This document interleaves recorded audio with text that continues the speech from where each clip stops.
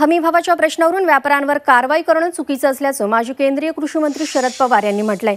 बाजारभाव कमी असताना शेतकऱ्यांचा माल हमी भावाने खरेदी करण्याची जबाबदारी सरकारची आहे, मात्र त्यासाठीची यंत्रणा उभी न करता व्यापाऱ्यांवर कारवाई होत आहे। त्याचा परिणाम म्हणून खरेदी व्यापाऱ्यांनी खरेदी बंद केली आहे, त्यात शेतकऱ्यांचंच नुकसान आहे असं पवारांनी म्हटलंय।